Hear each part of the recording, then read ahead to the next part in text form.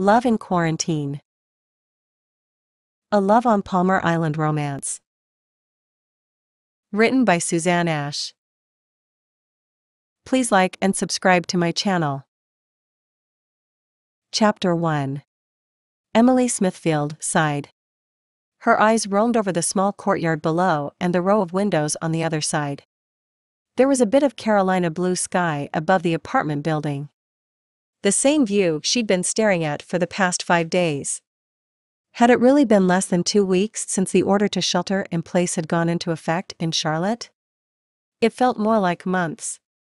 She tucked her legs under her and reached for the blanket on the small couch her grandmother had always called a love seat. She should go out and water the plants on her balcony.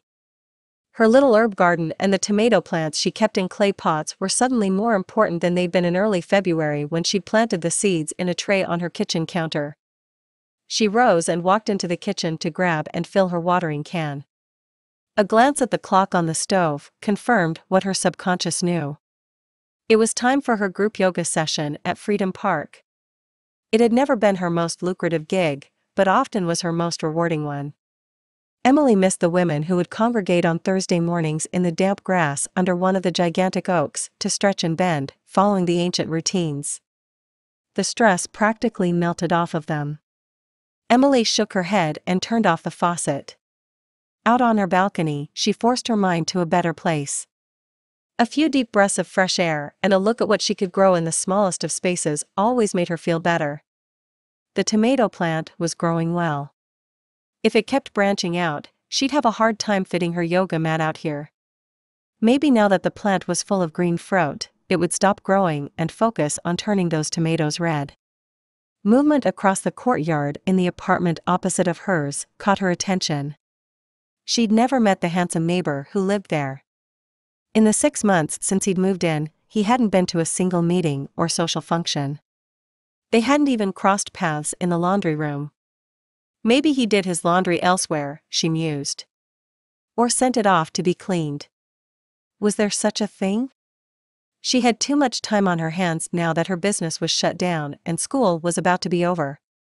Her phone rang, distracting her from the guy across the courtyard. "Hi, Trudy. How are you holding up?" Emily knew her friend struggled with the imposed isolation.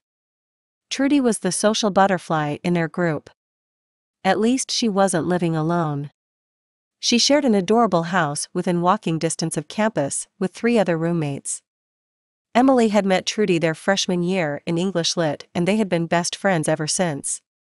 "Hanging in there, though Luke is getting on my last nerve. All the guy does is play video games in the living room all day." Trudy sounded annoyed. "Hasn't he always done that?" "Yes, but I'm not usually here to witness it 24/7. "Never mind. Did you talk to the lady down on Palmer?" "I called Miss Doris this morning to cancel our reservation. She was very understanding. From the sound of it, they are considering putting a stop to all vacation rentals on the island." Emily wondered what that would do to the people in the small coastal town. Palmer Island was where she and her family had spent every summer vacation for as long as she could remember. "It's a shame we can't go. I was looking forward to this trip," Trudy sighed. "I know." Emily had been counting down the days for her PA position at UNC to end. She enjoyed working with Professor Warden, but the end of the semester was a stressful time. She'd be spending much of the day grading one last set of papers. After that, she'd officially be unemployed with summer classes cancelled. "We'll make it up. And as soon as this is over, we're having lunch at Loopy's. I need a chicken and dumpling fix." They chatted for a few minutes, and by the time Emily hung up, she felt better. She wasn't alone in this, even if it felt that way sometimes. Determined to get herself into a better frame of mind, she grabbed her yoga mat and went back out on the balcony. She may not be able to go to her favorite parks or out into the woods on the outskirts of the city, but she could go through her workout routine in the fresh air and sunshine. Noah ran his hand through his hair, avoiding the temptation to pull on it. He took a slow, steadying breath. "I get it, you're worried. We need more data to start improving it, but from everything I'm seeing, this is working, and you'll see the offers within the next week or two. Trust me, I've done this for a while, and every campaign we've set up so far has turned a profit, hasn't it? His client's response barely registered because the woman across the way was out on her balcony again. He wasn't sure when he'd first noticed her. Truth be told, he had no idea how long she'd been living in the place. She'd caught his eye one day when he was on yet another call with a client. Over the past few weeks, he'd watched as she stepped outside with a cup of coffee in the morning, then again as she enjoyed the warm rays of the midday sun before finally relaxing with a glass of wine, staring up at the stars after dark. He couldn't figure out what she was doing today. The plants she'd put into large terracotta containers a few days ago had been pushed into the far corner of the balcony. The small table and chairs were gone, and from the looks of it, she was dragging a camping pad out there. Maybe she was taking a nap. Noah forced his eyes back to the computer screen and his attention to the call with Tobias Ondale, a local realtor who'd hired him 2 years ago to run his social media ads. I don't know if it's a good idea to up the budget. Our numbers are way down. People don't want to move right now. They don't want to risk going to open houses, the realtor said. Noah had to bite back a sigh. That's why we've created the campaign, to address those issues. It's what will make you stand out from your competition. Between the virtual tours, the scheduled visits, and your motivated sellers, this is going to work. He had no doubt in his mind that it would. All he needed was a little trust from Tobias. He was almost ready to guarantee sales within 90 days if they ran with this. Tobias was quiet on the other end of the line. Noah waited patiently. Tobias wasn't a man who could be pushed into action. Tell you what, the older gentleman finally said. Let's try it for a few months. I've got to do something, or I'll have to let some of my people go. He sounded tired and defeated, like everyone Noah worked with these days. Dealing with clients had never been this emotionally draining. Usually, online advertising made up a small portion of their overall marketing efforts. With the quarantine, it had become one of very few options and would make the difference between staying in business or shutting the doors for good. It put a lot of pressure on Noah, and he wasn't sure he liked it. Yes, business was booming, and he was more in demand than ever. But that brought its own challenges. Having to talk to the small business owners he ran ads for on a daily basis was one of those. He couldn't remember a time when he'd talked this much. Most days he started to lose his voice by the time afternoon rolled around. Noah shook his head and wrapped up his conversation with Tobias. I'll have the first set of ads ready for your approval by the morning. We'll run them for 14 days, then evaluate and tweak from there. When he got off the phone, Noah poured himself another cup of coffee and stepped over to the living room window to get a better look at what the pretty brunette was doing. Not napping, that was for sure. Instead, she was contorting her body in all sorts of strange ways. It looked painful. Finally, he watched as she slumped down on the floor. He waited a moment to see what she would do next. She didn't move. He sipped on his coffee and waited, growing concerned as the minutes ticked by.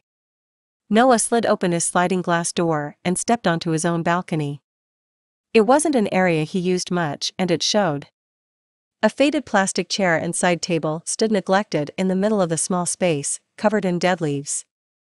He should clean this up. The young woman remained slumped down on the blue foam mat, and though it was hard to make out through the balcony railing, it looked like her eyes were closed. Maybe she'd hurt herself earlier.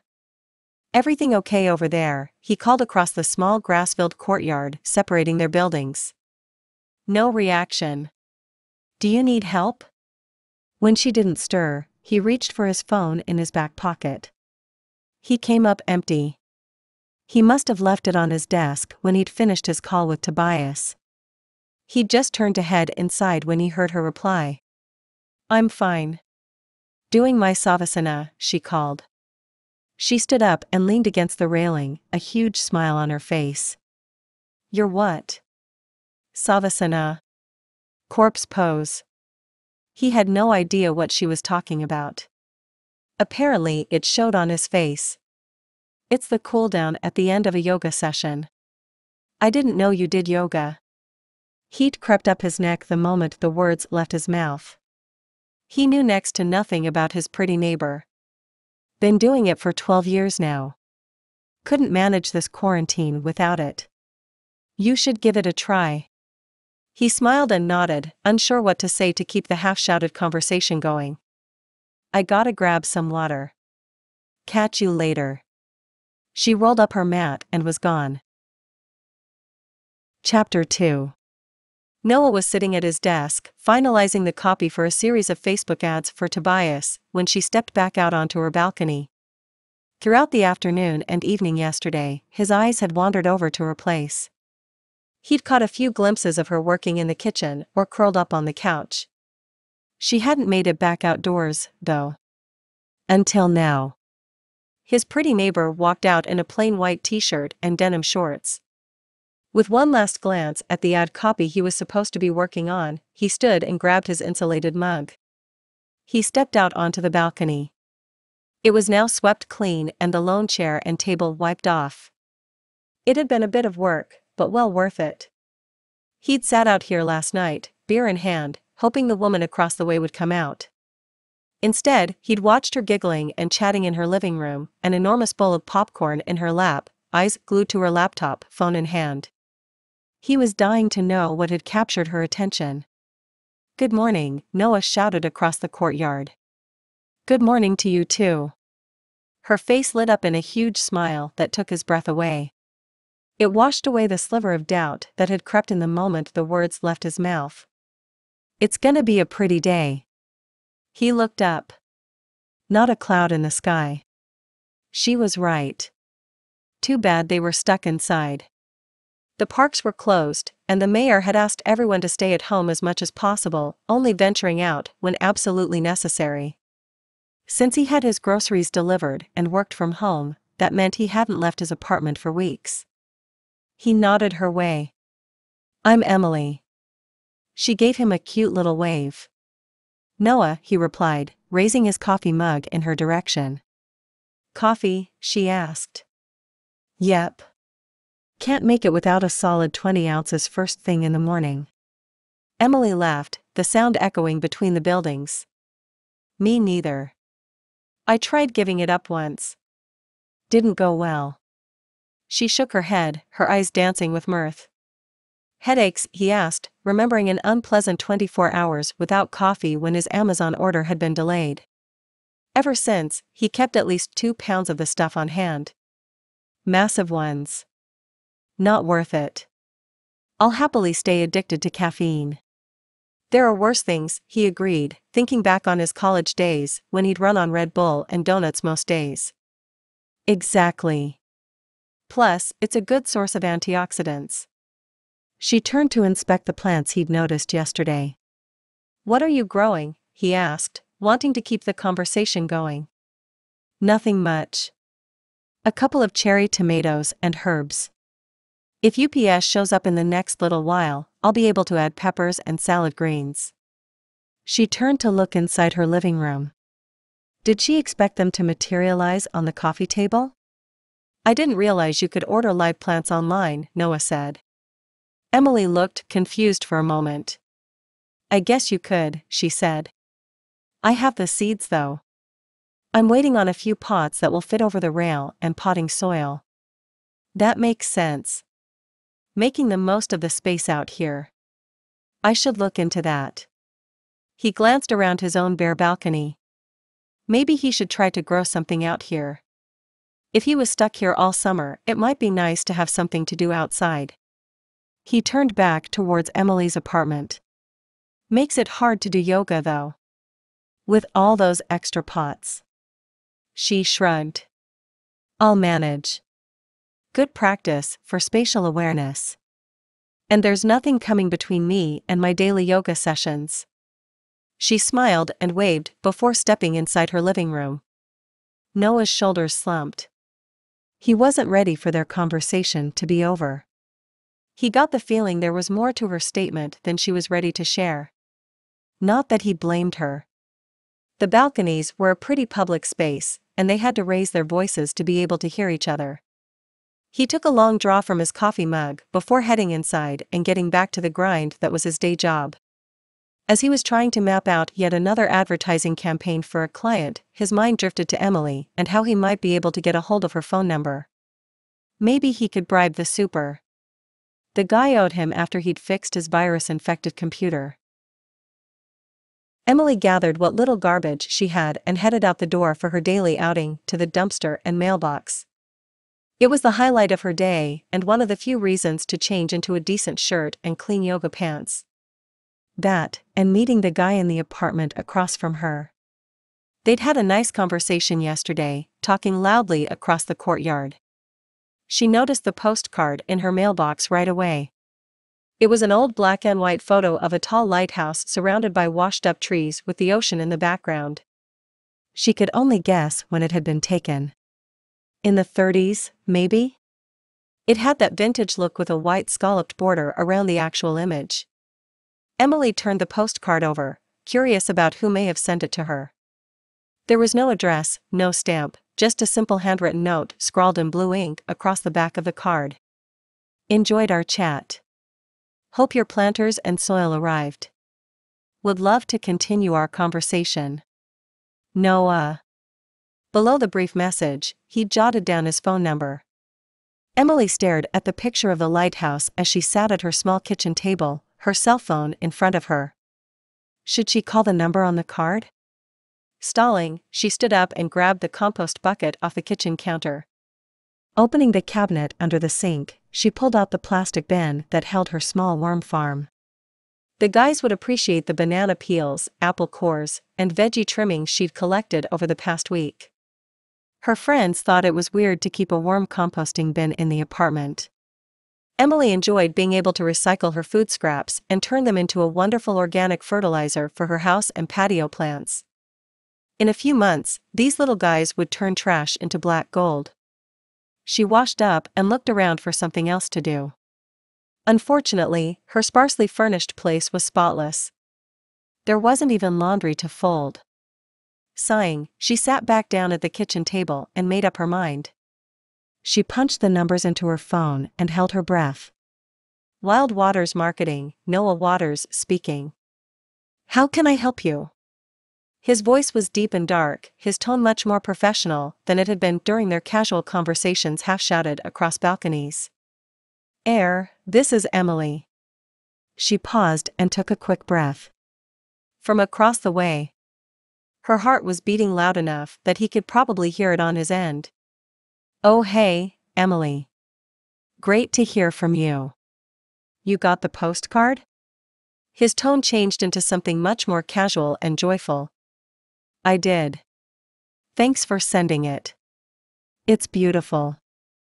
I thought you might like it. Where did it come from? It looks very old.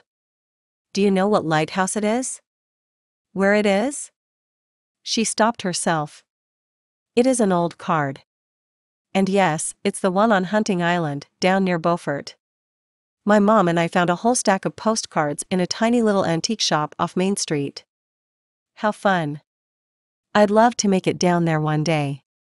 We spent our summers on Palmer Island when I was a kid and went to Charleston quite a bit. Never made it that far south, though. My parents took us camping at the state park there. My brother and I climbed the lighthouse every summer. Noah's chair creaked. Emily pictured him leaning back and putting his feet up. How many siblings do you have? She asked. A brother. He's living out west. How about you? I have a younger sister. She moved up to Charlotte last year to start nursing school. Of course, that's on hold right now, and she's not far enough along to help out at the hospital. Oh man, that's rough. How about you? How's this whole shelter-in-place thing working for you? Emily sighed. I'm doing okay. I finished undergrad before all this started. I'm supposed to start grad school at Duke in the fall. We'll see what happens with that. Mostly, I'm hanging around the house, feeding my worms, and growing tomatoes. Worms? Vermicomposting. I keep a bin of earthworms that eat through my kitchen scraps and turn it into soil. Why had she brought this up now? Okay. It's not gross or anything. You can't really smell it. And it's better than throwing all that stuff into the trash. Instead, it turns into an amazing soil amendment for my plants. I'm going to have to look into that. You don't have any plants, though, do you? She asked. She didn't remember seeing any on his balcony or in the windows on this side of the building. Working on it. From the sound of it, he was tapping a pen on his desk. Was she starting to annoy him? How about you? Is this turning your life upside down? Not really. He paused. Honestly, little has changed for me. I do what I've always done. Working from home, getting my groceries delivered. I miss seeing my mom, but we talk on the phone. Now that the weather's nice, I'd love to go up to the mountains for a hike. Hopefully that's happening again soon. I miss being out in nature. And with my clients. Emily looked out the window at the one tree in the center of the courtyard. It would be nice to put her yoga mat out there. Maybe hold a free class for the residents. Sadly, congregating in the courtyard was off the table for now. Clients? What do you do? I teach yoga. Mostly outdoors, but occasionally at the studio up on Queens Boulevard. Of course, none of that's happening right now. Emily swallowed hard at the thought of her bank account. Her small savings was slowly but surely dwindling away, no matter how frugal she tried to be. That's your main source of income? She nodded, then realized what she was doing. It is. Listen, I have to go. Why don't we finish this conversation another day? She stood and walked through the living room into the bedroom where she knew he couldn't see her. How about a coffee date tomorrow morning? Can I call you around 9? Chapter 3. Noah checked the message on his phone and called Emily. Good morning. Go look out your front door. What? Noah? Yes. Walk to the front door and open it, he repeated. Had she not saved his number? That couldn't be a good sign. Okay, she took a few soft steps and opened the door. Oh, she gasped, and he heard her pick up the paper bag the bakery down the street had delivered. He'd placed 2 orders and had them dropped off by a local startup that delivered anything by bike. Don't open it yet. Bring it outside. He stood and opened the sliding glass door before stepping outside. A large clay pot he'd ordered online sat on the balcony, a bag of potting soil propped up against it. He set his goodie bag down and walked to the rail. He didn't have to wait long. Emily waved the bag. Careful, he cautioned. He didn't want her to spill hot liquid all over herself. Emily lowered the bag and carefully placed it on the small side table still pushed into the far corner of her balcony. Noah watched her open the brown paper bag. She pulled the paper coffee cup out and opened the lid. That smells amazing, she exclaimed. She took a cautious sip and turned towards him. A huge smile lit up her face. There's more in there, he coaxed over the phone, grabbing his own cup without taking his eyes off her. Emily put the coffee down and reached back into the bag with her free hand. She pulled the muffin he'd ordered out. Noah kept quiet, hoping he'd chosen well. Oh, yum. Blueberry is my favorite. How did you know? Her voice was high and excited as she jammed the phone between her chin and shoulder, freeing both hands to unwrap the treat. I didn't. They're my favorite from Blossom Bakery, and I'd hoped you'd like it as well. He leaned back and took a sip of his coffee.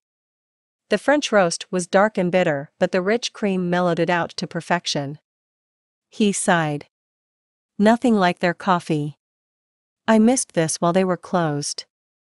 During the first week of the quarantine, everything but the most essential stores had been forced to shut down. After enough complaints, some of the smaller specialty food establishments like the bakery down the block had reopened, and he was doing his best to support local business. And get his favorite caffeine fix at the same time. Let me try, she mumbled before swallowing the first bite of muffin. This is yummy. She took a sip of coffee and sighed in contentment before plopping down into her balcony chair. The phone was back in her hand, the muffin resting on the bag the breakfast had been delivered in.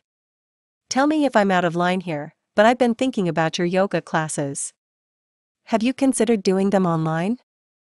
Noah took a bite of muffin. They were as good as he remembered. You're not the first person to mention that. Emily sat back in her chair and took another sip of coffee. Something you're working on? Honestly, I wouldn't know where to start. Or if it would even work. Why wouldn't it work? I interact with my clients, get a feel for how they are doing, correct their posture. She paused for a moment. There's a lot more to yoga than showing how to do a pose. I'm sure you're right, but isn't it better to get something out there? Isn't encouraging people to do what they can at home better than nothing? He asked. Or are there dangers to doing the poses a little bit incorrectly? Emily was quiet for a moment. Not really. I could give them suggestions on what to avoid. Most people are pretty good about stopping when it hurts or feels wrong. And I don't always catch everything right away in class. She went quiet again. Noah waited. You're right. It would be better than nothing. But where would I even begin? Why don't you start with a short video of a couple of simple poses anyone can do at home? Real beginner stuff that doesn't require any special equipment or a lot of space. Noah had a better idea of how it worked after spending the evening watching several yoga videos on YouTube. There seemed to be a market for both free and paid content, now more than ever. I don't have a fancy camera, or lights, or anything like that. She sounded hesitant. You have your phone, and your apartment should get some good light in the mornings. That should be enough to get you started, he said. Why don't you give it a try? Send it to me, and I'll give you some feedback. If it works out, you can think about investing in a better camera. What would I film though? Emily sounded contemplative. Maybe some simple stretches to promote relaxation? Sounds good to me. I could use some of that, Noah said. He rolled his shoulders to release some of the tension already built up in there. Spending most of his day hunched over a computer took its toll. Your neck and shoulders, she asked. Noah nodded. Yes. I don't make enough time to get up and stretch throughout the day. Got anything that will help me work out the kinks at the end of the day? Absolutely. And there's a simple little routine you can do right at your desk. Do you want me to start with that video? She suddenly sounded excited to record. That would be great. I'm sure a lot of other people are in the same position right now, working from home and all. I bet you're right. They chatted about how their lives had changed, how their families and friends were handling things, and what everyone was doing to stay in touch. It was the best coffee break Noah could remember. The sun shining on his face, the birds chirping in the courtyard, and a beautiful woman sharing a cup of coffee and conversation with him. You didn't have to do this, you know. I would have enjoyed our coffee date with home brew. She smiled at him before taking the last bite of the blueberry muffin. I know. He grinned. That pretty smile makes it all worthwhile though. Here's my first attempt. What do you think? The text message came in just as he was finishing up yet another client call. Why did everyone feel the sudden need to talk about the campaigns in great detail, second-guessing everything he was doing? Noah tried hard not to let his frustration show. How was he supposed to get to all the extra work his clients were throwing him, which he was grateful for, if his phone and video chat app kept interrupting him every 5 minutes? This one was different, though. He smiled as he opened the file she'd sent him and hit play. Emily was sitting in a kitchen chair in what he assumed was the middle of her living room with the morning light filtering in through an open window. He'd been right. It lit up the scene perfectly. He watched in fascination as Emily went through a series of simple movements. She was a great teacher, her voice calm and soothing through the entire process. She needed a clamp-on microphone for better sound quality down the road, but this was something he could work with. He walked over to his computer and uploaded the file. He edited out a few awkward seconds at the beginning and end before boosting the audio. Without giving it a second thought, he created a YouTube account for her and uploaded the video. He grabbed his phone and texted her the link. What do you think? Chapter 4. Hi, you, Emily waved excitedly at her friend Trudy. It was good to see her best friend's face, even if it was through a video screen. What have you been up to today? I worked a double shift. We're trying to hire more people, but who wants to work at a grocery store right now? She looked tired. At least all this overtime is doing wonders for my college fund. I might be able to take an extra class or two next semester. Especially if everything's online again. Enough about that, though. Are we doing movie night? Yes, we are.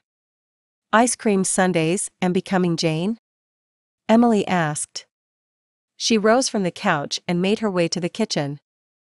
Got anything good to work with? She opened her own freezer and pulled a carton of chocolate chip cookie dough ice cream out, along with a bag of frozen strawberries. Yep. Butter pecan, my favorite. And plenty of chocolate chips and coconut flakes to top it off. You're weird. Emily scooped the ice cream into a bowl and topped it with sliced strawberries and whipped cream. Ready? Trudy nodded, holding up her own ice cream bowl. Let's start the movie. Ready, set, go. They hit play at the same time and chatted throughout the movie, only pausing during their favorite scenes. This is so good. I could watch this movie at least once a week, Trudy said as the credits started rolling. The ice cream was long gone, and they'd moved on to popcorn. Emily nodded and turned off the TV. This is the highlight of my day. I'm going stir-crazy in here. She glanced around her apartment. Maybe I should apply at the grocery store. Don't even think about it. Trudy's voice was firm. I'm only staying because I have no other choice. It's work there or drop out of school completely. You have options. Plus, I've worked there for ages. I know how to limit my exposure. Trust me, you don't want to start a new job in a high-risk environment right now. I might not have much of a choice, Emily trailed off. What about your yoga clients? Can't you do remote sessions or something? Funny you mention that. Noah suggested the same thing. He even had me record a trial video. Wait, what? Who is Noah? Trudy sat up and moved her phone closer. All Emily could see were her nose and eyes. My neighbor. He's in the place across the courtyard. We started talking out on our balconies the other day. Emily stopped. She wasn't sure how much she wanted to share about this guy. He was cute, and she enjoyed their phone calls. Good looking? Trudy asked. Ahem, yes. And super helpful. The yoga videos were his idea. He set me up with a YouTube channel and everything. Wanna see? Sure, but don't try to change the subject. How cute is this guy, and how long have you been seeing him? I'm not exactly seeing him, Emily hedged. We've had a few phone conversations the last couple of days and sort of a breakfast date. How do you have a sort of date? Trudy wasn't going to let this go. He had coffee and muffins delivered to both our places. We sat out on our balconies and talked on the phone. How sweet. Girl, that isn't a sort of date. That's a very romantic one. And he's helping you get online. I already like the guy. How long have I been bugging you to create some online content? The world needs you to teach them yoga. Huh. I seriously doubt that. I'm enjoying teaching, though, and Noah is helping me over all those technical hurdles that have held me back. He's in tech then? Online marketing, I think. He does Facebook ads for a bunch of people in town. Interesting. I always thought you had a bit of a thing for nerds. Remember Calvin our freshman year? With the glasses. Always working on an app? Trudy snickered. Don't make fun. He's a great guy and his company is worth a fortune. Emily had stayed friends with Calvin after they'd agreed they didn't make the greatest couple, and she was happy for him now. If only he could find the right girl to draw him out of his shell and make him happy. Like Noah did for her. Emily felt the heat rising in her cheeks and turned the screen of her tablet to hide it. Trudy needed no more ammunition. No making fun of guys you have or have had feelings for. Noted. Trudy sighed and popped the last of her popcorn in her mouth. OMG. She blew pieces of popcorn all over the screen. Have you looked at your stats? And the comments. Your yoga video is going viral. What? You're getting tons of views. It's going up as I'm watching this. You have to record another video tomorrow. Promise me. I finished my first group session. Emily wiped the sweat off her brow with a towel. It had been an intense hour of advanced yoga with some of her old clients. And she'd been able to train them from her living room. It was exhilarating and strange at the same time. How did it go? Did they enjoy it? Noah asked, stirring something. Probably yet another cup of coffee. You should slow down on the caffeine, she cautioned, not for the first time. It went well. Really well. Everyone loved it and wants to know if this can be a regular thing. I will. This is only the second cup today. Noah went quiet for a moment. What did you tell them? I got them signed up on the spot. Thanks to the app you recommended, it was really easy. We have sessions scheduled all throughout the summer. And most of her yoga students had already paid for the first month. At this rate, her income would be up to its pre-quarantine levels in no time. Good. Those group and one-on-one lessons are great. There's definitely a market for a video course, too, though. Have you given it any more thought? Noah had brought the topic up several days ago during one of their coffee dates. He was convinced she could pay her way through graduate school with online yoga training. I'm still thinking about it. I'm not sure I'm qualified though. Self-doubt crept in whenever she considered the idea. Your free videos are doing well. People love them and are asking for more. Have you looked at the latest comments?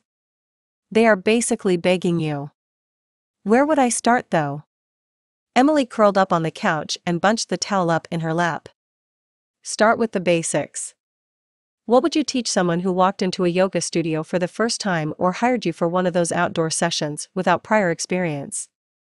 Noah's voice was calm. He waited for her reply, giving her space to think it through. I have a set of basic exercises that I take them through. It works on all the fundamentals. Emily had been thinking about this for a while. She'd even made a list of what she would want to include in the course. Then I'd move on to some of the more advanced moves and maybe create a morning and evening routine. Sounds to me like you have most of it planned out already. Have you filmed any of it yet? Noah's voice was becoming more animated and urgent. Not yet. It's a huge project. Ah, he said. That's what's holding you back.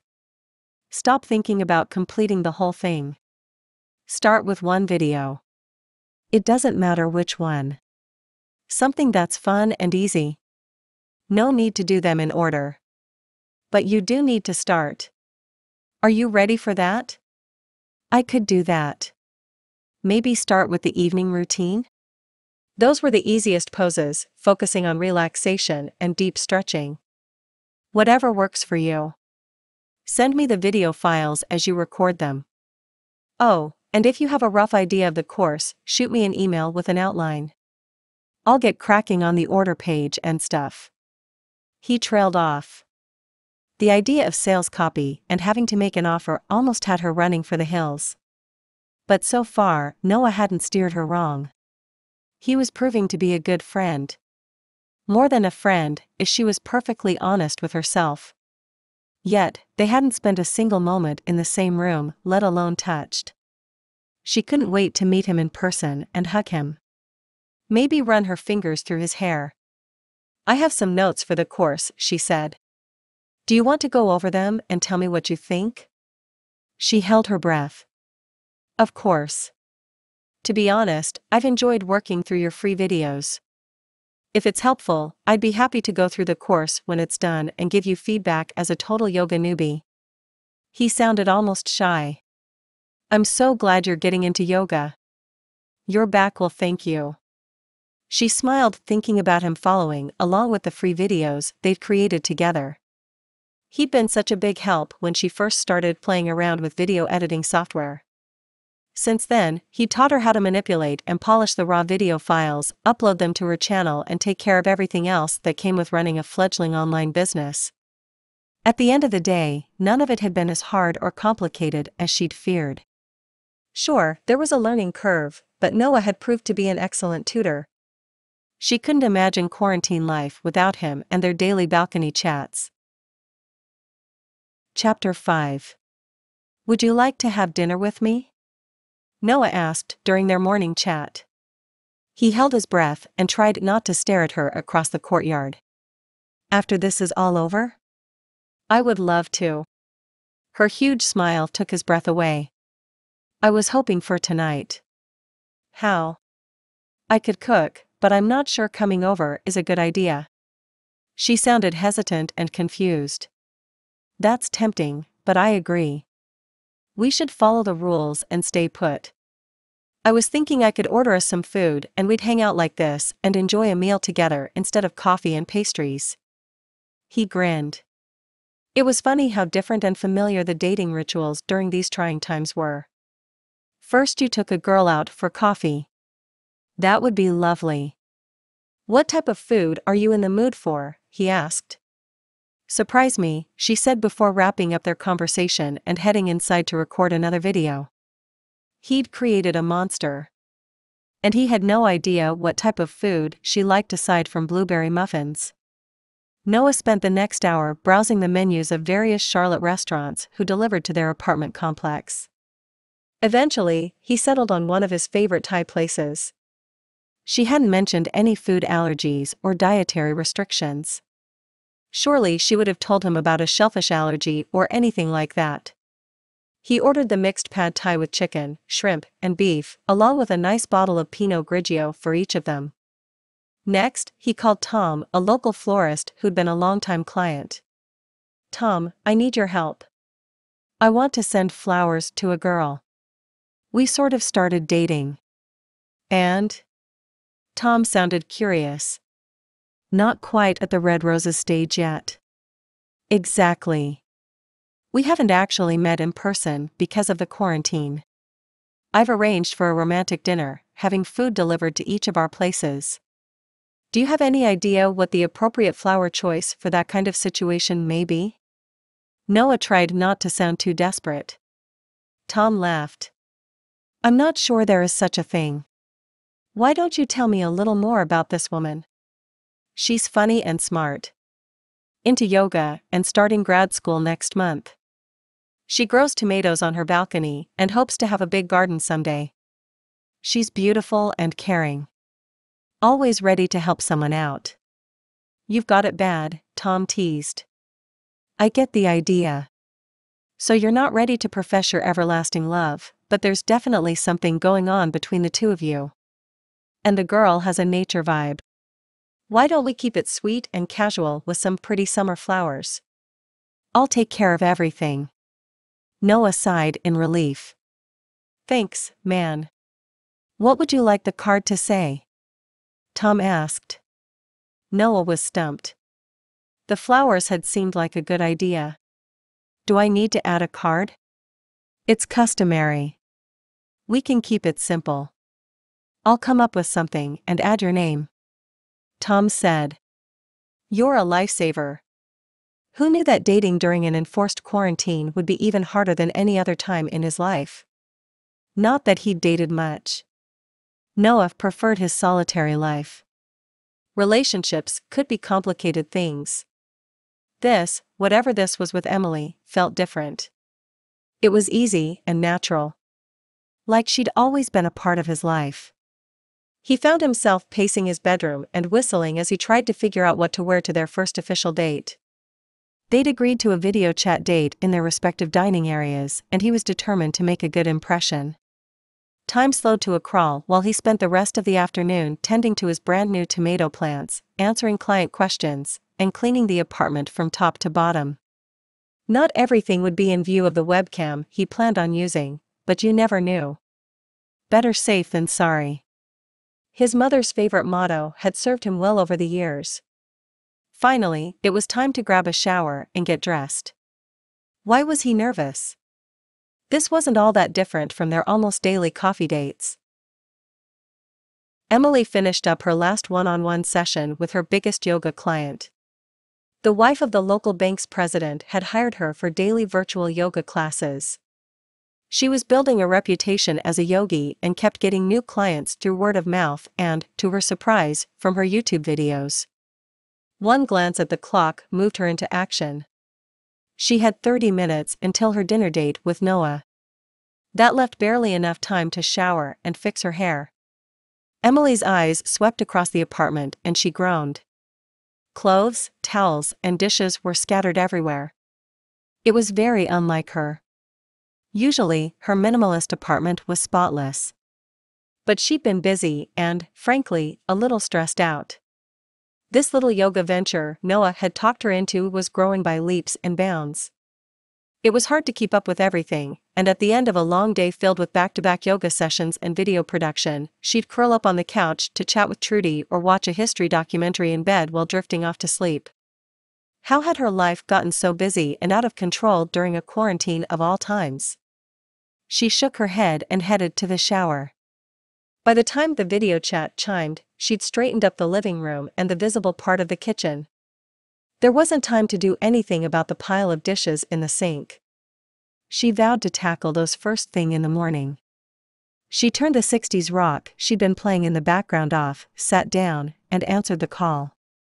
"You clean up nice," she blurted, heat rising in her cheeks. Assuming this would be a casual date, she'd slipped into a pair of jeans and a dark t-shirt. At least she'd done her hair and put on a little lipstick. On a whim, she dug her favorite silver earrings and necklace out of the old jewelry box she'd inherited from her grandmother. "So do you. You look beautiful." His voice sounded thick. "Thank you for the flowers." Emily moved the bouquet closer so he could see. She hoped he didn't notice that they were in her juice pitcher, the only vase-like object she owned. No one had ever sent her flowers before. It had been a huge surprise to find them a few minutes ago after the bell rang. "You're welcome. A client of mine is a florist. I had him pick them out. I hope you like them." She moved closer and took another sniff of the bee balm and sweet rocket that made up the more fragrant part of the arrangement. "I love them. I can't remember the last time I got flowers." She blushed again and took a steadying breath. Why was she so nervous? She had to get this anxiety under control or she'd make a fool of herself on their first real date. "I'm glad I sent them, then." Noah smiled at her over the screen. "Food should be here soon." "Hungry?" "Famished. I didn't have time for lunch." Back-to-back clients. She returned the smile and relaxed into her kitchen chair. Emily took a sip of the glass of ice water she'd set in front of her. Before she could relax into the conversation with Noah, the doorbell rang. "That should be the food. Why don't you go take a look?" "What are we having?" she asked. Noah shook his head. "I'm not telling. It's a surprise." He paused. "I hope you'll like it." Emily laughed and walked to the front door. The delivery guy was gone, but 2 large brown paper bags were sitting in front of the door. Emily took them inside and washed her hands before taking the containers out and setting everything on the kitchen table. There was no label on any of them. The chopsticks were the only hint as to what type of food he'd ordered. The last thing she pulled out was a bottle of Pinot Grigio. "Oh, nice. How are we going to share this, though?" Emily asked. Before Noah could answer, his own food was delivered. "Just a minute," he said. He returned and held up a second bottle, grinning at her. "It's not going to be a problem." Emily laughed. "I hope you don't expect us to finish 2 bottles. I'm a lightweight." Noah's cheeks blushed. "Not at all. I thought a glass would be nice with our meal." "I was just teasing," Emily assured him. She grabbed a wine glass and a bottle opener. "Let's give this a try." The food smelled amazing, causing her stomach to growl.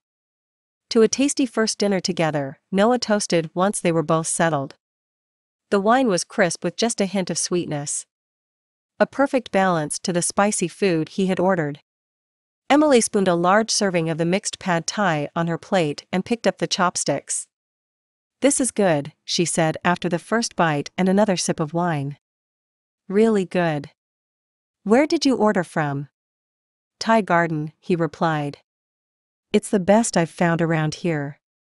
This is so much better than the place I usually order from." Emily dug in with gusto. "I'm glad you like it. I wasn't sure if Thai food would be your thing." Noah smiled. "Are you kidding? It's one of my top 3 favorite foods." Emily couldn't keep the excitement out of her voice. "Now I've gotta ask. What are the other 2?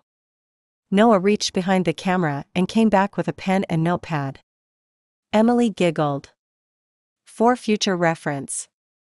We may want to do this again," he said. "That would be nice." "I'm not sure either of them would be appropriate for a dinner date," Emily admitted. "Spit it out. If you tell me, I'll tell you my favorites." "Deal." Emily took a sip of her water. "You have to promise not to laugh." Noah crossed his heart. "Ice cream sundaes with popcorn and Hawaiian pizza." Emily stared at him, daring him not to laugh. Okay. You're right. Not great fancy dinner choices. Pizza is good. Not sure I share your fondness of pineapple, but there's something we have in common." He smirked. "What's that?" Emily leaned in.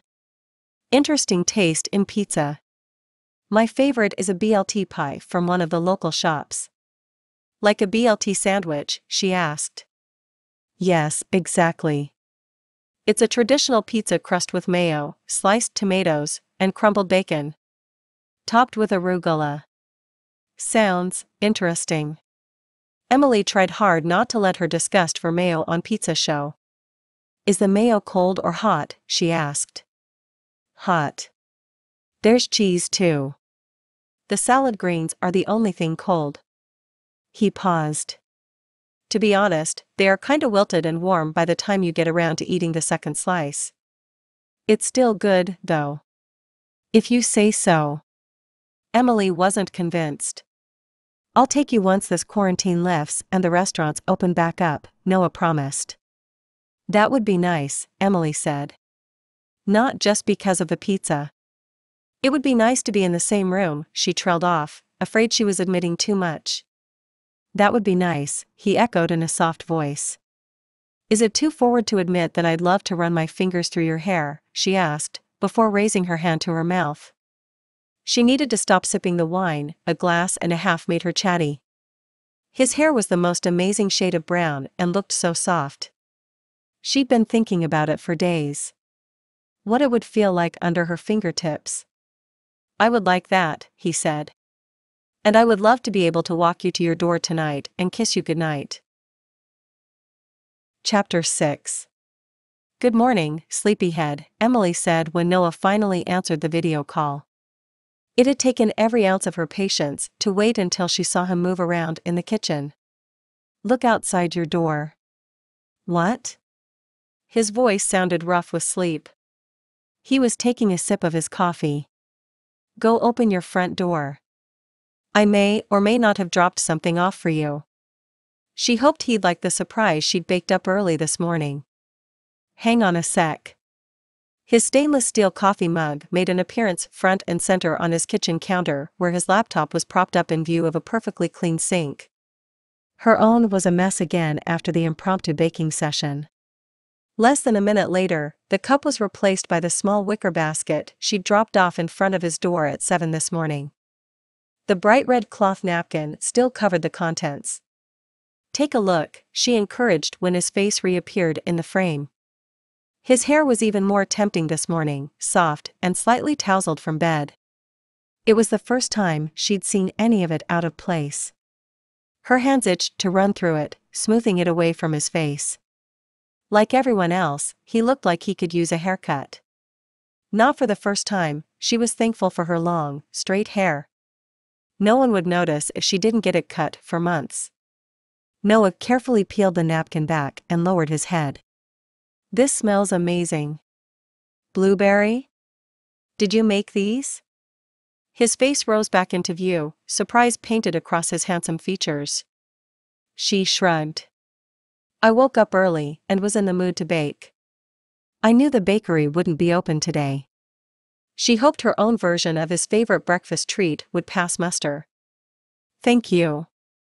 He pulled one of the 3 small muffins she'd placed in the basket for him out and took a bite. "Very good," he mumbled between the food in his mouth. Emily smiled and released the breath she hadn't realized she'd been holding. "I can't believe you got up at the crack of dawn to bake for me." Noah held up the muffin. "No one has done that in a long time." His voice was thick with emotion.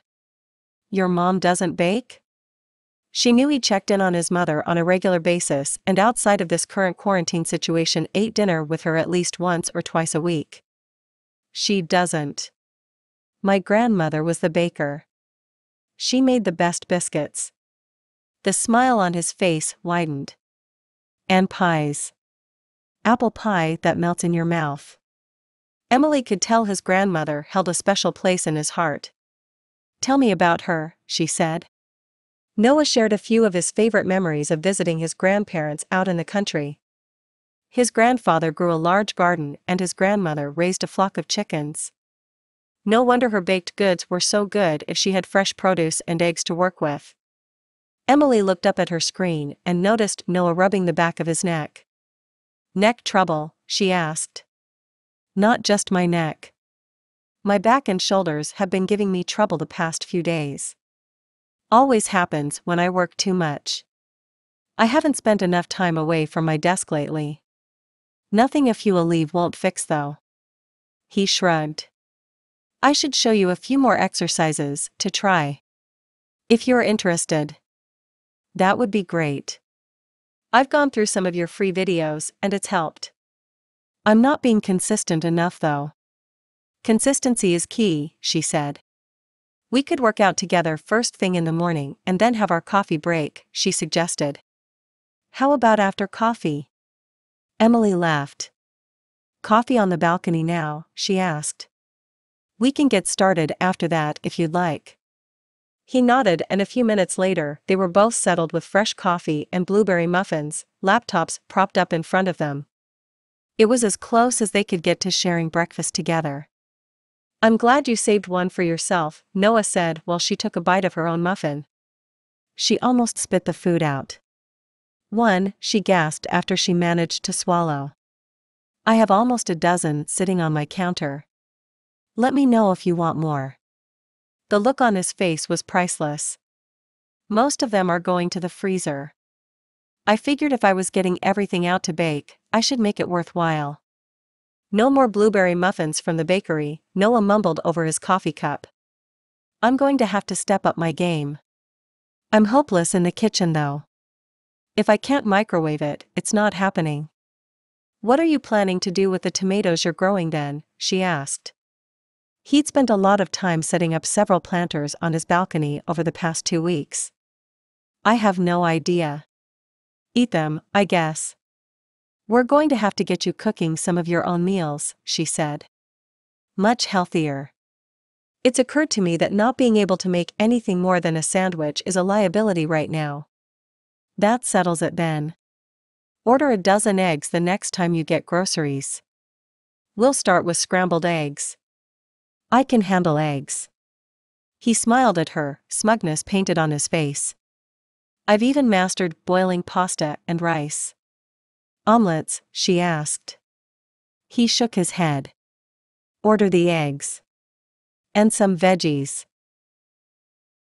This is helping a lot more than I expected it to. Noah rose after their latest morning yoga session and took the laptop with him. Good. No more neck pain? Emily asked. None at all. I'm sleeping better too. There's something to this whole yoga thing. I'm starting to understand some of the comments on your channel. He must have looked as sheepish as he felt, making Emily break out in pearls of laughter. Speaking of which, Emily stopped and looked at something out of view of the screen. When she didn't continue, he gently prodded her to go on. I've been working on the videos for the course we talked about, and I was wondering if you were still willing to take a look, give me some feedback, and help me get it all set up. She looked adorable. All shy and insecure when there was no reason for it. Of course. Send it on over and I'll have a look right now. You can grab a shower first. A shy smile washed over her face. I'll send you what I have in a few. By the time he got out of the shower, 3 videos were waiting on the file sharing site he'd set her up with. Each of them was a good 40 minutes long. Noah sat down to watch, making notes about everything they needed to do to launch Emily's first paid yoga course. He knew it would be a huge hit. His girl was a natural teacher. By the end of the week, everything was ready. Emily had recorded another 11 sessions, each as good as the last. Noah wasn't afraid to admit that he was getting quite good at this yoga thing thanks to the videos and her private tutoring. His back and neck had never felt better. Take a look at the site. I put the last few pieces together this morning. I think we're ready to go if everything looks okay to you. Noah didn't mention that he'd worked through most of the night to get it all finished. His client work had left him with less time than he'd hoped, and he'd had to play catch up. Emily squealed when she saw the order page, and when she watched the video testimonial he'd recorded and embedded, tears sprang to her eyes. You really feel this way? She asked after it had come to an end. Noah had left the most heartfelt and inspiring testimonial about how practicing yoga with her had improved his health and well-being. He'd gone into a lot of detail about his back and neck, explaining what caused the tension and how a quick daily workout reversed all the damage. I do. You've made a big difference in my life with what you've taught me. They were the sweetest words she'd heard all day. Making a difference. Improving lives. At the end of the day, that's why she taught yoga and worked on being able to contribute even when distance, or quarantine orders, presented an obstacle. Chapter 7. The huge success of Emily's beginner yoga course was the only bright event of Noah's week. Looking at how many sales she was making and how many of her customers had already spent hours working through the video content never failed to bring a smile to his face. Even when it was almost time to face another virtual client meeting. Good morning, Tobias. How's business this week? He asked. It had become his standard opening and all anyone wanted to talk about. Not good. In my 40 years of selling real estate, I haven't seen such slow turnover with interest rates this low. It's not good. I think we're going to have to suspend the campaigns for a while. Tobias looked as apologetic as he sounded. I know this isn't a good time. You are counting on my business. Don't worry about it. I'll be fine. Losing a client or two isn't going to put me in trouble. You do what you need to do to ride out the next few months. When things pick back up, I'm sure you'll be back.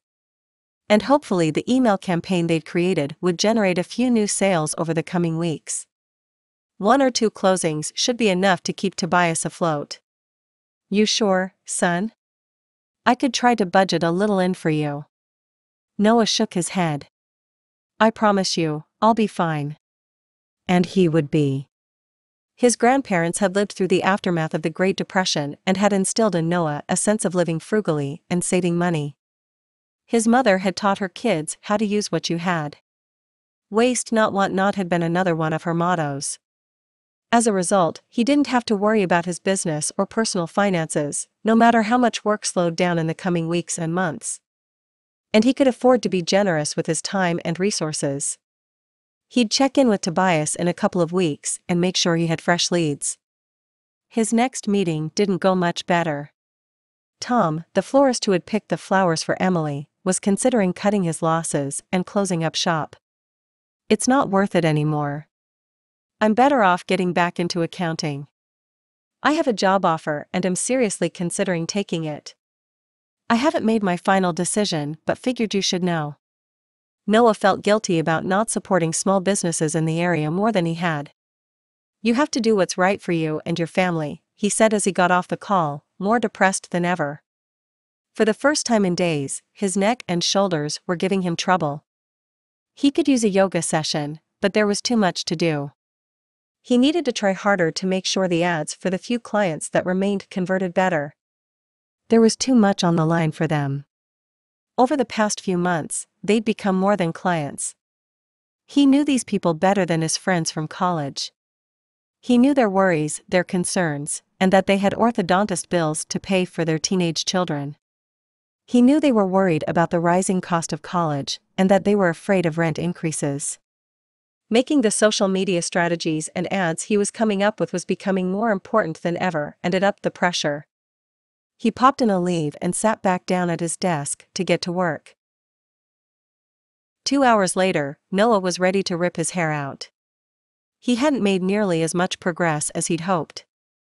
Clients continued to check in constantly, asking for tweaks and revisions long before he had enough data to know how well a particular set of ads was working. It made it hard to focus on his work. Deciding enough was enough, he shut down his laptop and walked into the kitchen. Aside from the yoga exercises, Emily had taught him the importance of boundaries. He smiled. It was something he found himself reminding her of frequently since the launch of her yoga course. The woman was working herself into the ground. He pulled a pan out of the cabinet and got to work on an omelet. He'd begun to master the skill. It had taken a while, and plenty of attempts had turned into scrambled eggs. Good thing those were tasty as well. The eggs were cooked to perfection and he was transferring them to a plate when his phone rang. "Hi, Mom. Everything okay?" It was strange for her to call him during a workday. But then, every day had been a workday lately, and most evenings as well. "I'm so sorry about bothering you. I didn't know who else to call." She sounded upset, her voice quivering. "You're not bothering me at all. I was taking a break." "What happened?" Noah kept his voice calm and reassuring. It was unusual for anything to rattle his steadfast mother. "My refrigerator stopped working. It's stocked with food because of all this mess going on. I don't know where I'm going to get a new one and keep everything cold since we're not supposed to be going anywhere.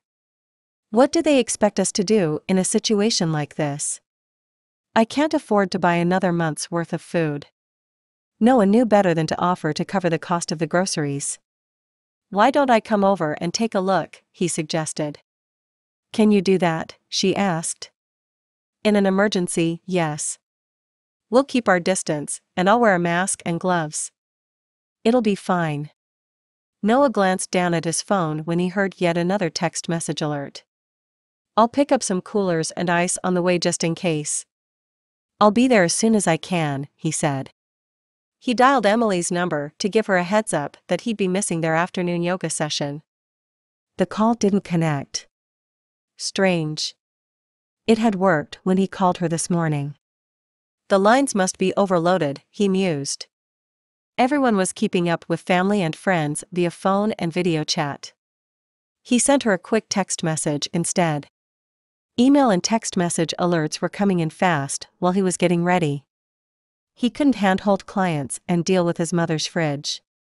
He shut off his phone, grabbed his wallet, and swallowed 2 quick bites of the omelet before heading out the door. Emily sat cross-legged on her yoga mat in the living room. Her laptop was set up on the small ottoman she'd purchased online. It made it much easier to get the right angle for her virtual yoga sessions. She glanced at the clock at the bottom of the screen.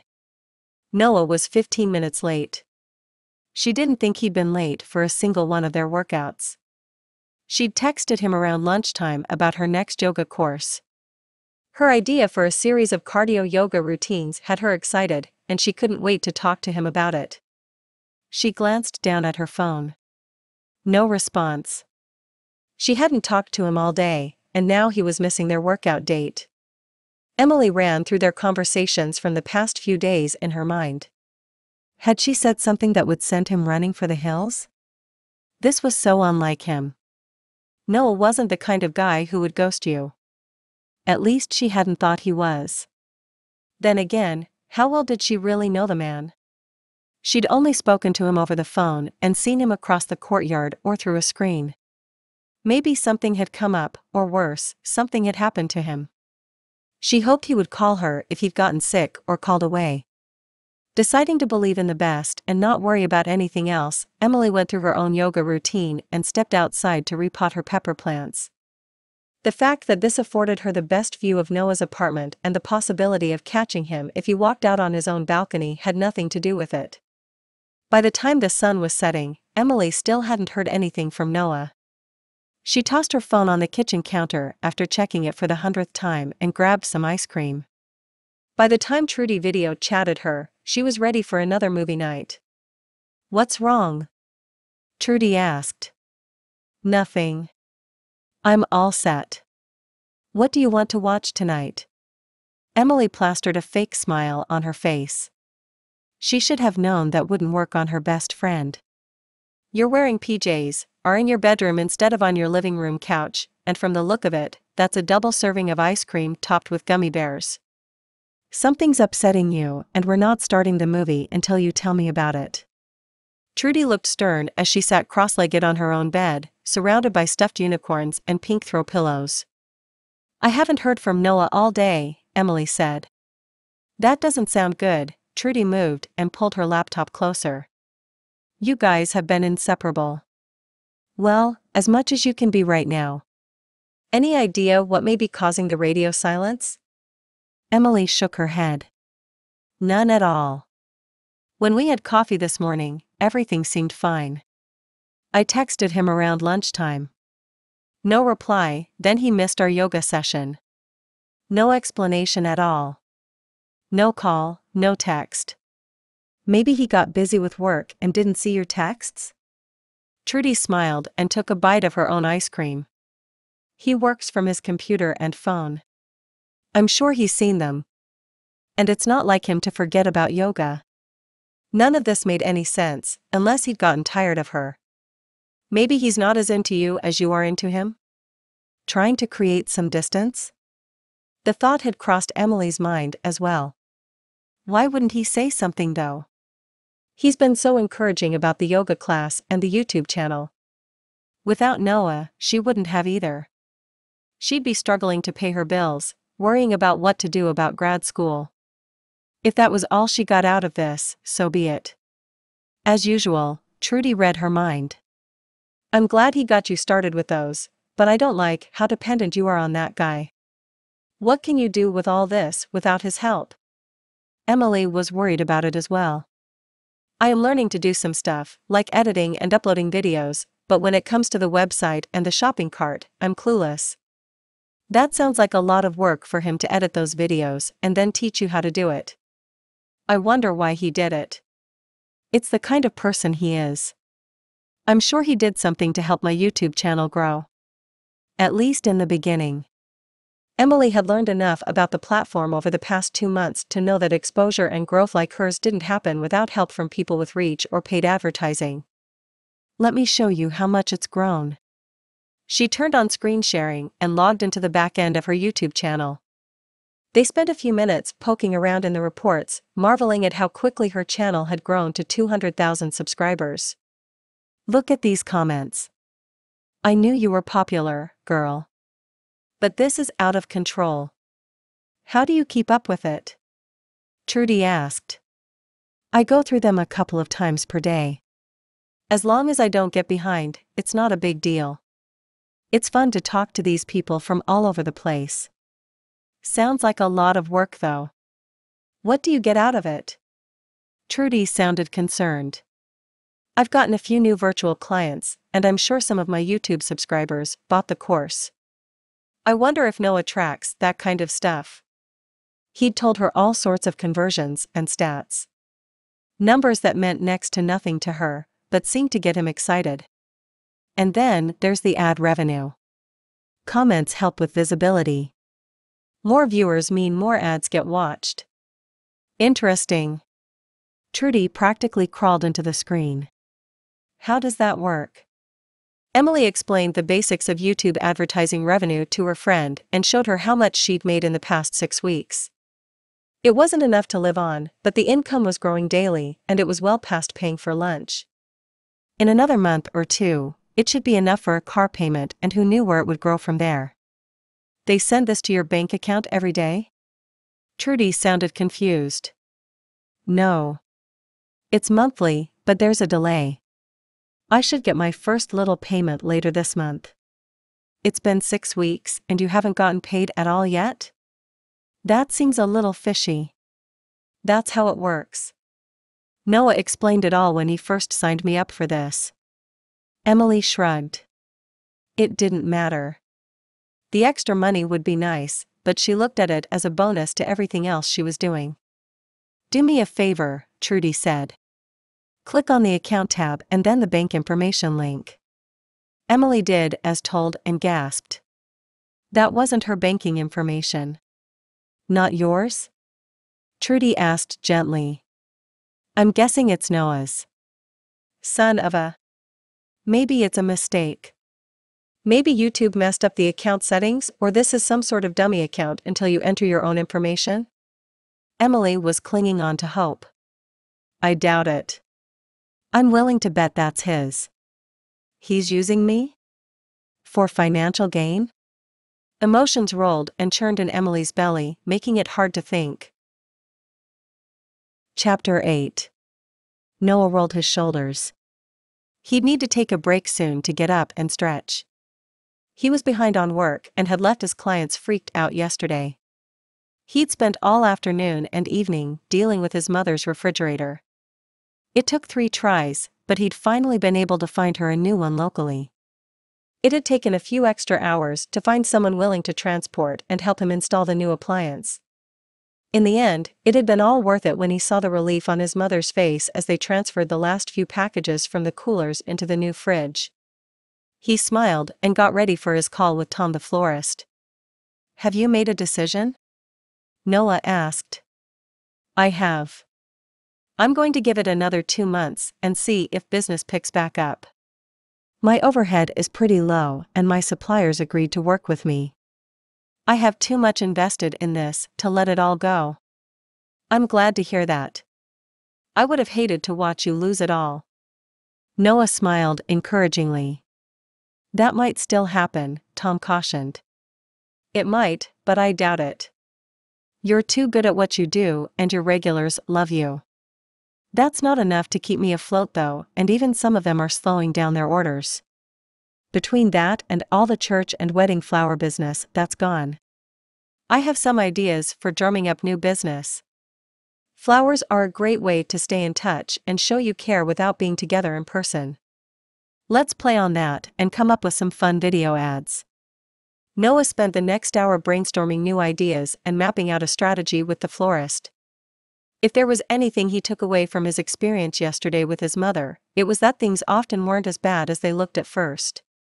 Small businesses were hurting, but many of them could make it through the coming weeks and come out of this quarantine stronger than ever. And he could help them with it. He was a part of this community, and he would do his part to help. Time flew by and it was well past lunch when he came up for air. It was only then that he realized he hadn't heard anything from Emily. He had texted her first thing in the morning to let her know he'd have to miss their coffee date because of client calls. He'd expected to hear back from her. Truth be told, he was surprised he hadn't heard from her last night. When he'd gotten home, he realized he'd had his phone turned off all afternoon. He'd come back to plenty of messages and emails from his clients, but nothing from Emily. When he stepped out on the balcony to water his plants, he hadn't seen her. He got up and walked outside to find the tomato plants were drooping. As he watered them, his eyes wandered up to her place. The sheer curtains were drawn and there was no sight of Emily. When he tried to call her, all he got was a message that the number had been disconnected. What was going on? Emily looked up from her book when she saw movement on the balcony across from hers. She was tempted to pull open the curtains and step outside, then checked herself. Noah hadn't returned any of her messages and missed their coffee date this morning. He was sending pretty clear signals that he was no longer interested in her. It broke her heart, but what could she do? She would stay busy and learn to take care of her fledgling yoga business herself. Emily squared her shoulders and got back to the web design book she'd ordered from Amazon. Emily kept her mind off him by practicing working on her website and leading a virtual session for her local yoga group. She considered confronting Noah about the YouTube revenue thing. In the end, she decided it wasn't worth it. He had spent a lot of time helping her get started. He could keep that little bit of money. The real profits came from her private clients anyway. Only this morning, she'd gotten an email from someone down on Palmer Island who'd come across her videos and was interested in private lessons. Emily smiled as she logged into her email account. There were another couple of emails from customers of her beginner yoga course asking when the next one would come out. Emily had recorded the first few videos, but without Noah's help, there was no telling how long it would take her to get them finished and up for sale. Maybe she could hire someone? Emily was startled out of her thoughts by the ring of the doorbell. Her heart stuttered. Maybe Noah had come to talk to her, explain why he'd ignored her for the past 36 hours. Or maybe he'd sent another bouquet. The sunflowers he'd sent over a week ago were still brightening her kitchen table. She glanced through the peephole, anticipating Noah's handsome face. Surprised, she opened the door. "Hi, Dad. What are you doing here?" A smile washed over her face at the unexpected visit. She hadn't seen her parents in person for months. A trip up to Asheville to see them had been out of the question. Her father stepped back 3 paces, keeping his distance. He was such a cautious and fastidious man. "It's good to see you. You look well," he said. He was holding a white plastic bag and put it down between them. "I'm so sorry about the phone. I got you a new one. They said it was easier and faster than trying to reactivate your old one without you there. And you were due for an upgrade, anyway." "What are you talking about?" Emily reached into her back pocket and pulled out her perfectly good smartphone. "My phone is working fine." "Have you tried making a call?" her father asked. She hadn't. And come to think of it, she hadn't received any phone calls in about 2 days. Or text messages. Her emails had come through just fine and video chatting with Trudy had worked. Both of those used Wi-Fi, and everything else she'd done on her laptop. She tried calling her dad's number. It didn't go through. Instead, a robotic voice asked her to call customer service to restore service. "It's not working," she said disbelievingly. How had she not noticed? "Someone stole my credit card information a few months back," her father explained. "The bank canceled the card and sent me a new one. I thought I'd updated everything I used it for, but somehow I missed your phone. I'm surprised they didn't call before turning it off. If I hadn't gone to the store yesterday to get your mother a new phone, I never would have known." "You drove all the way down here to bring it to me?" "You could have mailed it, or we could have called and had them turn this one back on." She waved her phone. Her father stepped to the side, then back, looking at his feet. "I know this is hard on you, living by yourself. Your mom and I understand you didn't want to move back home when all this started, but we worry about you. The least I can do is make sure you have a working phone. This was the fastest way I could make that happen. So yes, I drove all the way down here. It was all I could do to keep your mother from coming along." They chatted for a few minutes in the hallway, her father refusing to come inside and break quarantine rules. "It was good to see you," she said when he was ready to leave. "And thank you for this." She held up the new phone, trying hard not to let him see the tears that were threatening to well up. It was nice to know she was loved so unconditionally. Her new phone was set up and ready to go. Even her contacts had been transferred over, and she noticed several text messages and a voicemail notification. That's when it dawned on her. Maybe Noah hadn't been ignoring her. Maybe her phone issues kept them apart. Taking a deep breath, she dialed his number. "Finally, I've been trying to get a hold of you for days." "Well, since yesterday." "Are you okay?" Noah sounded concerned and relieved at the same time. "I'm fine. My phone got shut off." Emily explained the how and why and that she'd received her replacement phone only a few minutes ago. "That explains it. I was starting to think you were avoiding me," Noah said. "I was getting similar ideas," Emily admitted. "I was trying to figure out what I said or did that would cause you to ghost me like that." "There is nothing you could do. I'm not saying we will never disagree or argue, or that I won't get mad on occasion," he said. "That's part of any serious relationship. I'll never ignore you though. I'll tell you what's bothering me, and I hope you will do the same." Did he just say serious relationship? Emily's heart went into overdrive and it left her a little breathless. She didn't know what to say. Finally, she stammered out, "I will." Noah laughed and the sound sent the butterflies in her stomach fluttering around like crazy. "Good. I've had quite a bit going on as well. I'm sorry I missed our yoga session the past 2 days. My mom called yesterday around lunchtime. Her refrigerator broke down." He caught Emily up on his adventures in appliance shopping and installation. The entire hallway was lined with coolers. "I had to go back out twice to buy ice and try to find more. I didn't know you could fit so much food in a single fridge." Emily could imagine. Her parents always kept theirs well stocked, and it was a bit like playing Tetris, trying to get anything in or out. She didn't want to know what it looked like right now, with everyone taking fewer trips to the grocery store. "My back's paying for it today though," he said. "I'm going to need that yoga session if you're free this afternoon." He stopped. "Not that I would want to take advantage." "You're not.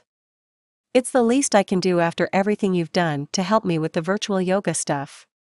Emily meant every word. She couldn't believe she thought Noah was taking advantage of her in any way.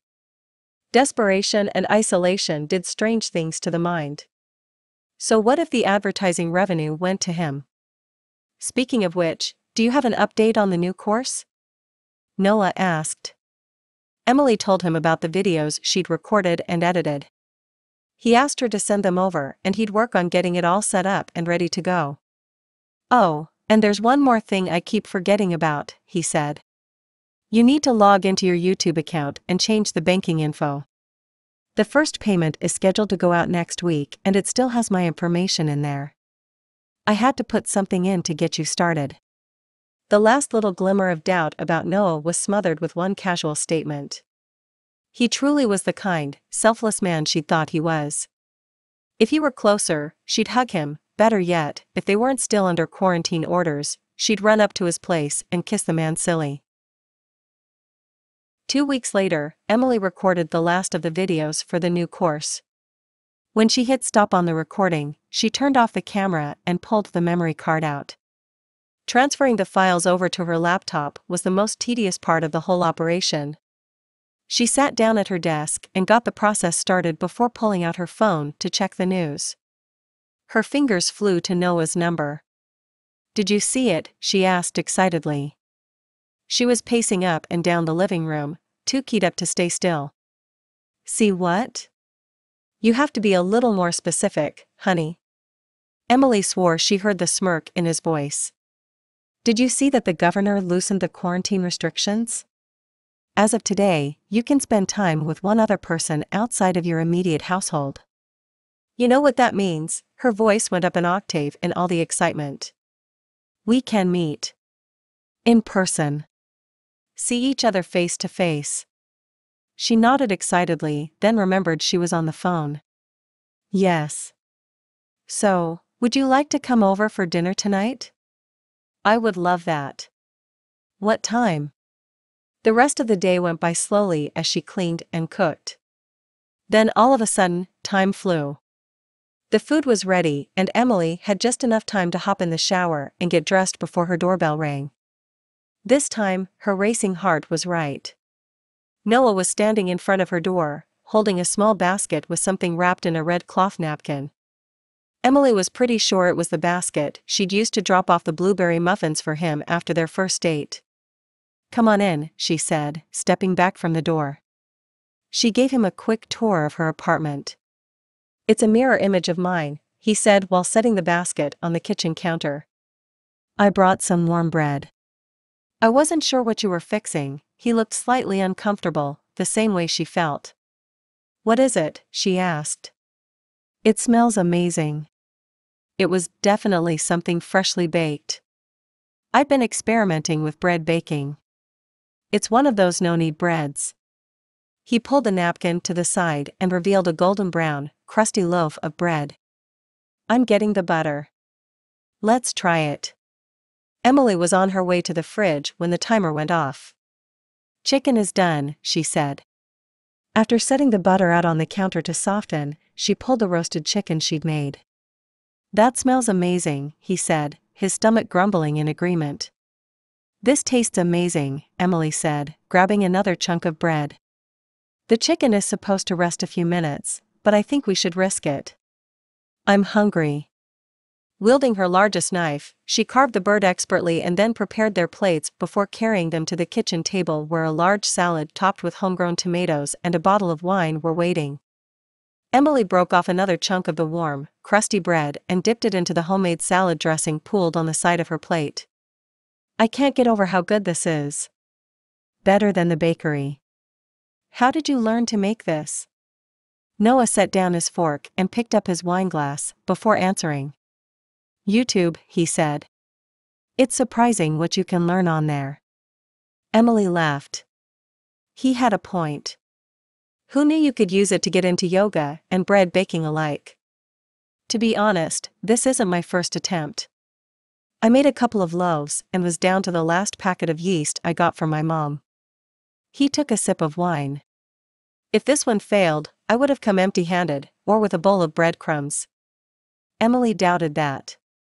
He was too kind and polite to show up without something to contribute to the meal. They took their time, eating slowly and enjoying good conversation and simply being able to sit across the same table. She wasn't sure what she'd been so worried about after extending the spontaneous dinner invite. The fear that they wouldn't get along as well in person as they had over the phone and video screen turned out to be unfounded. Sitting and sharing a meal with him, breaking bread, was the most natural thing to do.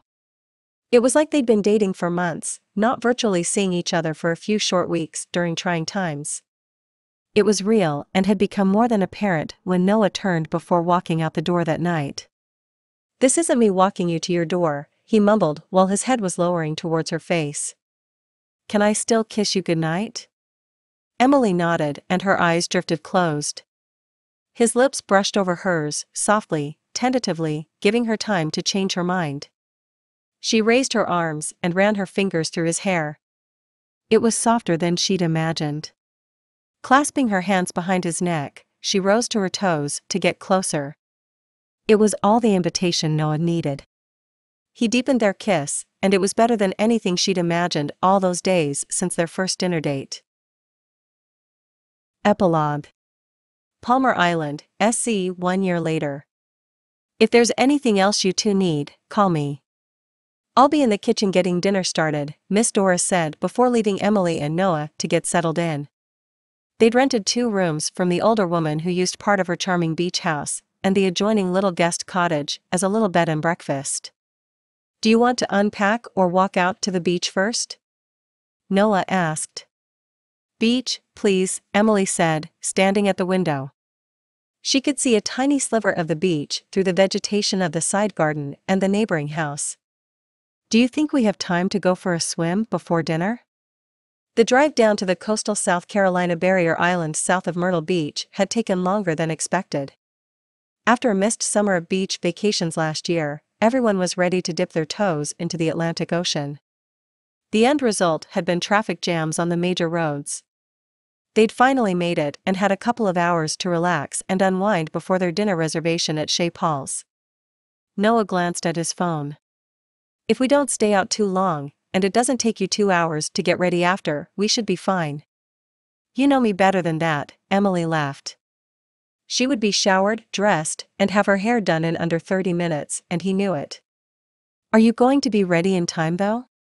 Noah didn't bother answering. He was already walking to his room to get changed. "I'll meet you on the deck in 5 minutes.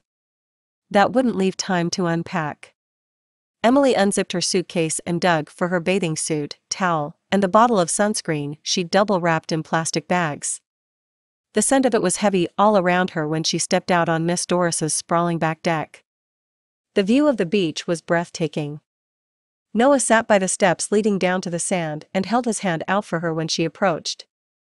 Hand in hand, they walked down the beach, starting their first vacation together as a couple. "Can we try a different place for dinner tonight?" Emily asked. "Something a little more low-key?" Chez Paul had been impressive. The food was delicious in a gourmet kind of way and the service impeccable. Fancy dining wasn't Emily's thing. She'd much rather eat a burger and pick up fries with her fingers at a place where she was comfortable speaking at more than a soft whisper. "Yes." Noah sounded relieved. "I kept worrying about using the wrong fork at that place. I'll ask Miss Doris for a recommendation when we head back in." The past 2 days had been pure bliss. They'd gone swimming, walked down to the pier to grab ice cream, and gone on a boat tour that took them past old plantation houses and lighthouses that rivaled the one on Hunting Island from the postcard Noah had tucked in her mailbox more than a year ago. They'd eaten fresh seafood, and last night Miss Doris had insisted they join her for dinner. She'd made homemade pasta in fresh tomato sauce. Emily wasn't sure where she'd gotten the tomatoes, but could have sworn they were homegrown. You couldn't make sauce like that from hothouse tomatoes. The older woman had topped it off with garlic shrimp, which she assured them had still been swimming in the ocean that morning. It didn't get fresher than that. Emily's favorite, though, had been the dolphin tour where they watched them jump and dance all around the small boat. The skipper kept to himself, only pointing out the pod when they'd appeared on the horizon. After that, he'd allowed them to enjoy the show uninterrupted. Not every dolphin tour came across a group of dolphins swimming together, and this particular pod was larger than most. It was an experience Emily would never forget. Lost in thought, she didn't notice Miss Doris walk out onto the deck where they were drying off from their latest dip in the ocean. "You should check out Mary's. It's an old-fashioned diner with great food. Be sure to try her peanut butter pie. Mary is the only person on the island whose baking comes close to mine." The gray-haired woman smiled. She wasn't boasting. Emily had tasted the woman's baked goods and spent a fun morning making muffins with her. The recommendation was spot on. Their burgers and fries were great, and the slice of peanut butter pie was to die for. They walked hand in hand along the beach, the moon rising over the water. The only sound was the waves gently rolling. Neither one of them said a word, content with the other's company. "I wish we didn't have to go home tomorrow," Emily said. The brief vacation had gone by too fast. "We'll be back," Noah said. "You tell me when you can take another break from school, and we'll come down." Emily nodded. It would be a while before she could afford to take more time off. Between the virtual graduate program she'd signed up for and the work with her yoga clients, her schedule was packed. Emily sighed. "I wish we could live down here." Noah looked thoughtful. "We could do it. We're both working remotely, and you only have to be on campus a few times per semester. There's not much keeping us in Charlotte." Her eyes lit up. He was right. They could live anywhere. Before the train of thought could take hold, Noah pulled her to a stop. "There's something I've been meaning to do all night," he said. Emily grinned. She loved his kisses. Her eyes drifted close, but the only thing that happened was him letting go of her hand. Confused, she opened her eyes. Noah was down on one knee in the sand in front of her, holding out a small blue box with a diamond ring nestled inside. The light of the full strawberry moon made it sparkle. It took her breath away. Emily Smithfield, the past year has been the best of my life. I can't imagine living without you, here or in Charlotte. Will you marry me? He looked at her, waiting for an answer. Though the proposal had come as a complete surprise, it took her less than a heartbeat to answer, "Yes, I'll marry you."